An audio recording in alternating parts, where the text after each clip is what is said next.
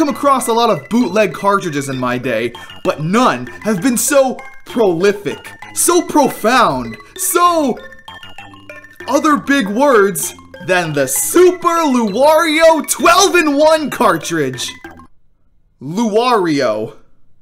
I'm not too sure what that is, but I can only guess that it's some kind of cursed DeviantArt creation. So yeah, the Super LUWARIO 12-in-1 is something that I found on Etsy, and I couldn't believe what I saw. This is literally something that the world did not need to see. So of course, I bought it. And no joke, a few days after it arrived, I went back to the store page to get some footage, and it was taken down. Seriously, I don't know who did it, probably Nintendo. They saw LUWARIO and said, no, boom, shut down. This cartridge has some of the most disturbing imagery I've ever seen. A bunch of random Wario and Luigi images combined with 2D and 3D Mario assets? Like, are you even trying? Clearly not. So let's check it out. Game number 1 is Super Mario World. Okay, thanks for coming! Yeah, Super Mario World, one of the most beloved Mario games of all time. Now, in this bootleg cartridge, and I feel dirty for that. Alright, game number 2 is... Wario, my bro stole my money. Yeah, I only expect great things. Hi, I'm Wario. Yesterday I... Hold on a second. This reads like an opening to a cute slice of life anime. Hi, I'm Wario, and yesterday I woke up and found my money isn't here, and my bro isn't in his room. WTF happened here? Find out next time on Wario, who is your bro? Are you talking about Waluigi? Because if that's who you're referring to, you could just call him by his name. I mean, we're all friends here. I know that, man. So here we have a cute little platformer. It's a really basic Mario ROM hack, fun and accessible for anyone of any age to give it a go. Plays it safe, you know? So I'm about 3 minutes into the game until I come across this little Zelda shop called Brown Town, which yes, is a poop joke. But once I left the shop, I realized that's it. I can't go anywhere else. This game must be a demo. That's highly unfinished. I did some Google searching and it turns out that, yes, this is a ROM hack from 2011 and has not had any updates since then. So thank you! Thank you for putting an unfinished demo of a ROM hack over 10 years old now into this cartridge. You're really looking out for the little guy. Up next is Mario Kart SX. Yet again, another ROM hack. This time though for Super Mario Kart, if that wasn't already obvious. The game doesn't do anything crazy. If anything, it feels like DLC for Super Mario Kart. There's 20 whole new tracks to race on, which is really cool, as well as some character changes, now having regular Donkey Kong as opposed to Donkey Kong Jr. and a paratrooper compared to a regular Koopa. I mean, this is all objectively better than a 4-minute Wario demo, but I'm over that. Heck yeah! You like Super Mario Kart? Here's more of it. Don't have much else to say, moving on. So these next 2 games were labeled under the title Castlevania 4. There were just 2 Castlevania 4s, I guess. I selected the first one and... okay, yeah, that's Castlevania 4, alright. It's a great game, but what the heck is it doing on here? On this Super LUWARIO cartridge? So far, every game on here has been a Mario game, but then we just get this random Castlevania entry? Whatever, why am I questioning things? But the second Castlevania 4... Yup, that's better! Again, it's another Mario ROM hack, this one themed around, well, Castlevania, meaning it's spooky and dark. And also, what is that?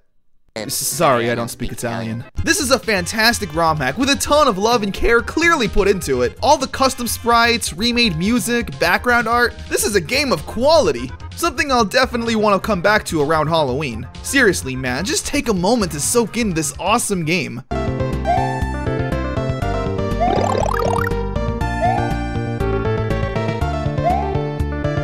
I'm not sure if this game is also a demo, but it was pretty short, lasting around 10 minutes. But length isn't always everything. When there's so much content within the game to sink your teeth into, you can definitely look past its short runtime. The first, and technically also final boss, is this spiky Koopa shell that shoots out fire. It's pretty unique and original. I don't think I've ever faced a Mario ROM hack boss like this. This This is great. This is fun. This is also probably highly illegal. Hence, once again, why it was taken down from Etsy. Everyone from Nintendo to the creators of these ROM hacks probably weren't too happy. Lightning round. Here's Tetris. Find me a single bootleg multi-cart that doesn't include Tetris, and I'll marry you inside of a Popeyes. Like, if you really needed a puzzle game on here, why not choose the one that actually has Mario in it? I mean, it's literally right there. It's part of the collection. What's wrong with you? Mario's Educational Preschool Learning Adventure, whatever the heck it's called. It's also here. Yeah, I mean, why not? Sometimes I forget how to count. Thank God Mario's here to remind me. Find the 10. Ah, yes. Yes, of course. It all makes sense now. Next game is Battletoads in Battle Maniacs.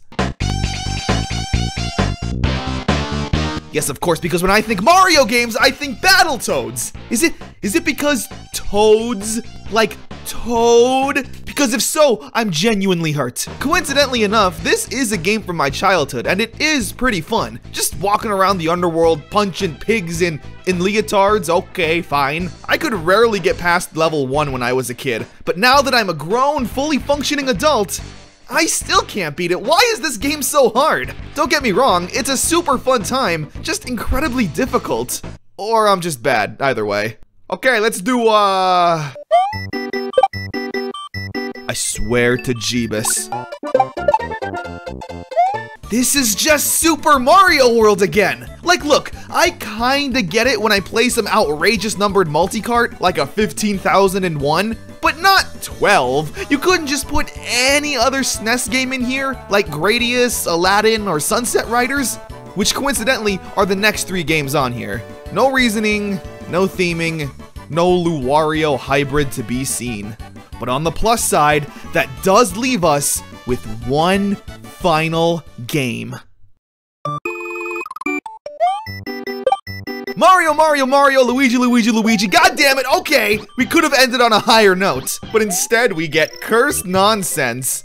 So the game starts with the same generic opening text box, and we have 2 levels to explore. Yoshi's house, which is literally just Yoshi's house from Super Mario World, thanks again for wasting my time, and Vanilla Secret 2, which is just this unfinished random level.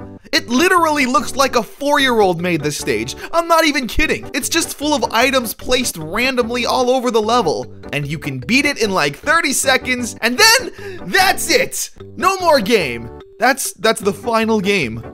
I'm not even joking. And that was the Super LUWARIO 12-in-1 cartridge.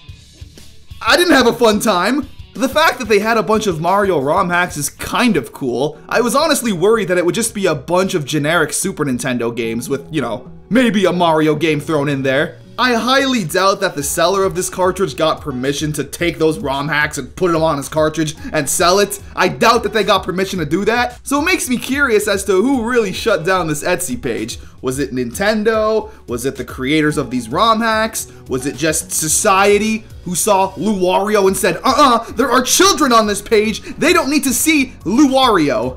What other cursed creations can we create, huh? How about Marioshi?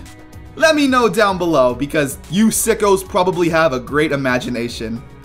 Bye-bye!